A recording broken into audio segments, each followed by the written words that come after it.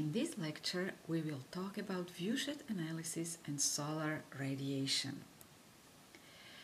Viewshed analysis and solar radiation belong to the class of problems that involve ray tracing.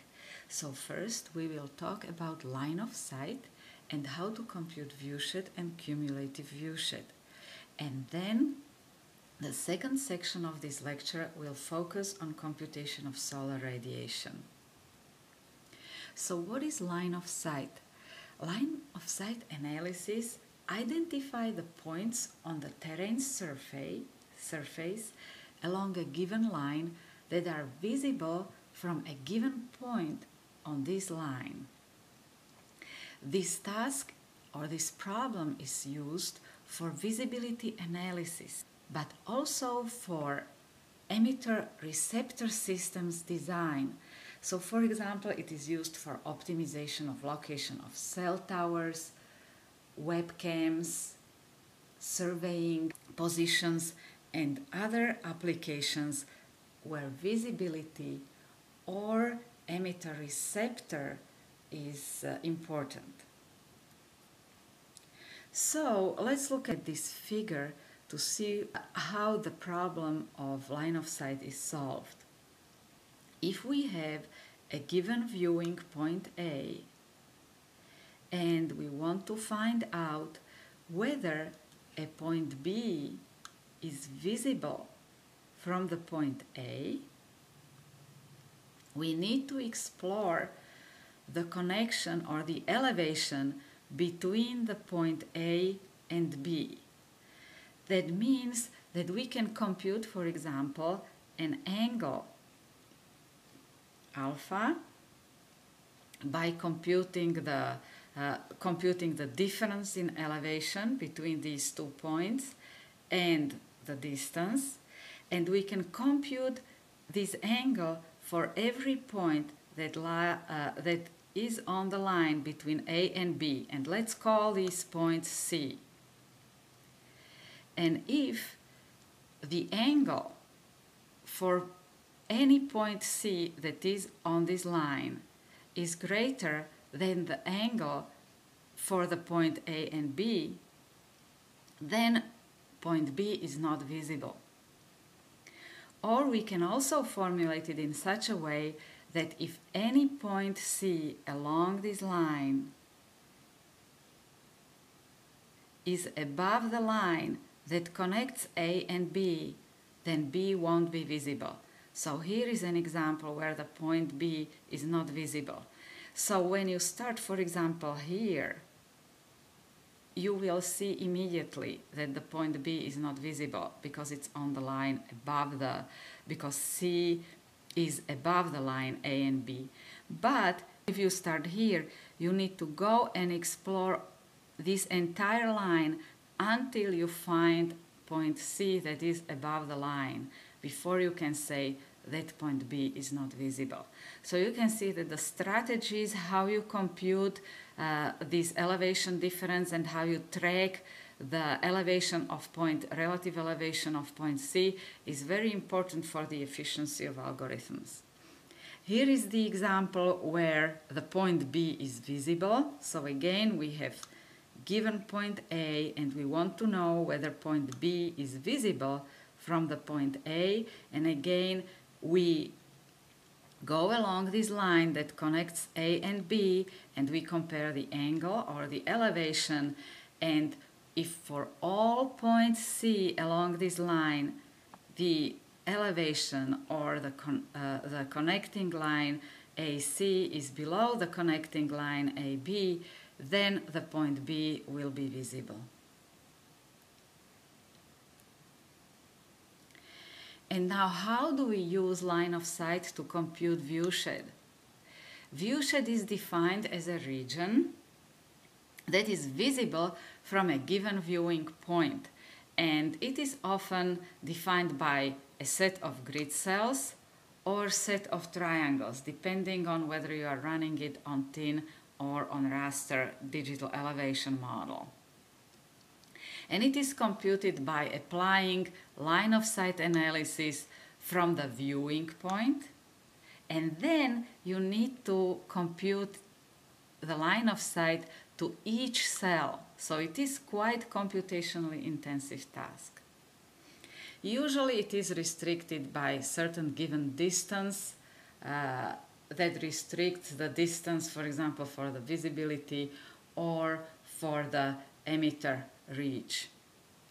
What are the outputs? The outputs are, we can compute different outputs. One of them is binary visibility map. So the cells are coded either whether the cell is visible or whether the cell is not visible. But we can also compute angle above or below horizontal plane.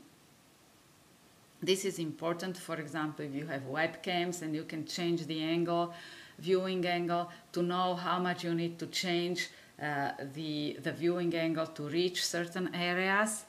And we can also compute relative elevation above or under horizontal plane. So again, that can be useful information. As I said, viewshed can be computed on thin elevation model or raster digital elevation model, and for long distances it is important to consider also Earth curvature. So here is an example.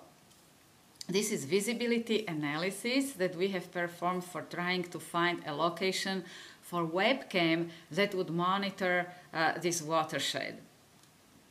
And we have explored different webcam at the same location, but at different height above the surface, 1.75 meters and 6 meters. So here you can see the result at the lower elevation, so there are quite a few areas that are obscured, that are not visible.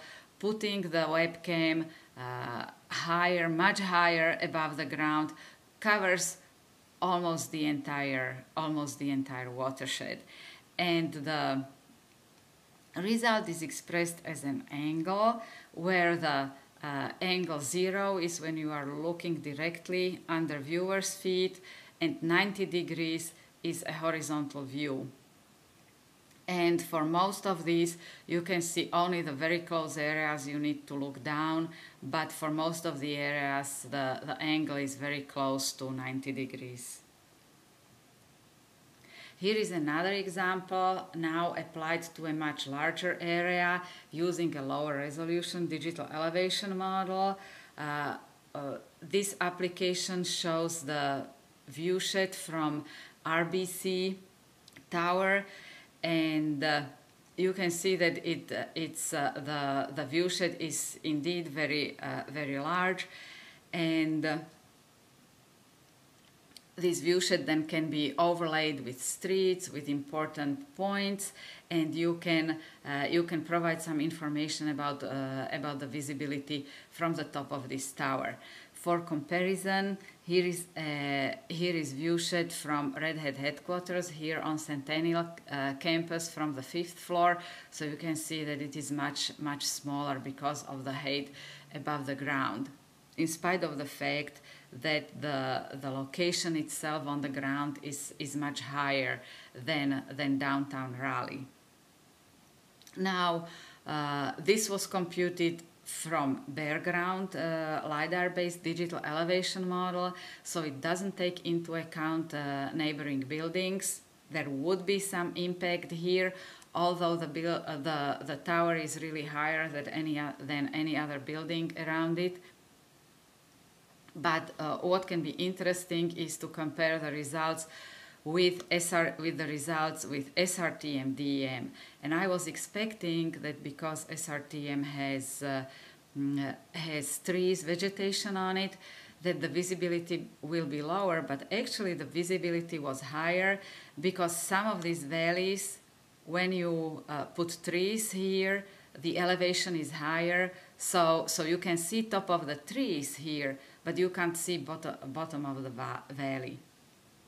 So the actual spatial extent of viewshed was larger.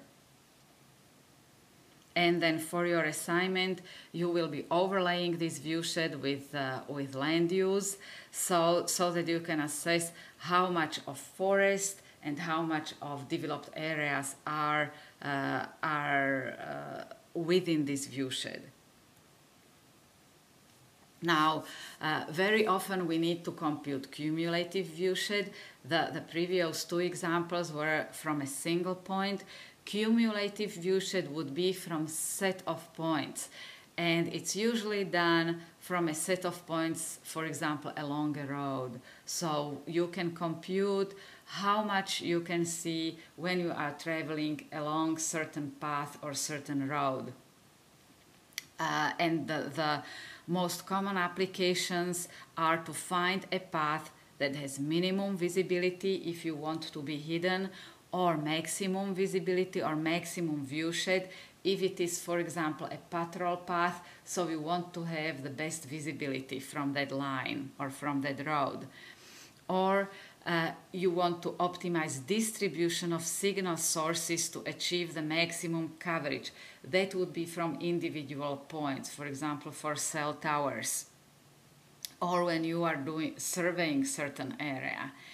And one of the examples was the project that looked at limiting the development along the Blue Ridge Parkway to areas that are not visible. So you can compute cumulative viewshed along the Blue Ridge Parkway and limit the development on those areas that are directly visible from the road. And the next section will be about solar radiation.